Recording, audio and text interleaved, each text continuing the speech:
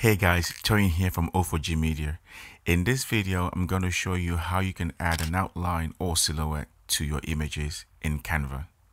Let's get to it.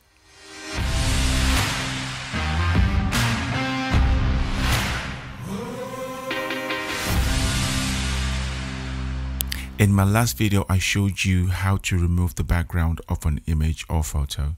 In this video, we're going to go a step further by adding an outline to that. So the first thing we need to do is to duplicate the image. We do this by pressing and holding down the Alt key on your keyboard and clicking on the image and dragging it right across to make a copy of that image. And now you got two of me. Well, hey. Once you've done that, the next step is to use one of the images as your outline. So we're going to go into our effects menu and choose the duotone app. Now with the duotone app, you can choose any of the duotone effects and apply it to your image. Once the duotone effect has been applied to your image, you can then you can see on the top corner like a mixer type of icon on that effect you've applied. So clicking on it will present you with its settings for that effect. Now what we want to do here is to click on the highlights and the shadows.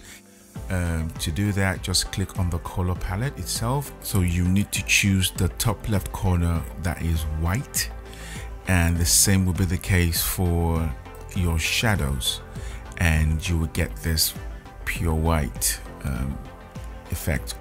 So once we've applied the dual effect to this image, we can then now resize it so that it's slightly bigger than the original, and then place it behind the original image to give the silhouette or outline that we're trying to achieve with this in this tutorial. So once you've adjusted the size and you're happy with it, then you can go ahead and change the position by clicking on backwards right at the top there. And once that is done, you can then now drag the original on top of it. So that way you have one clean image. You can merge both images by adding them to a group, and you can do that by just dragging the mouse across the two images and grouping them here on the top. That way when you move it around, it remains the same wherever you drag it on the canvas.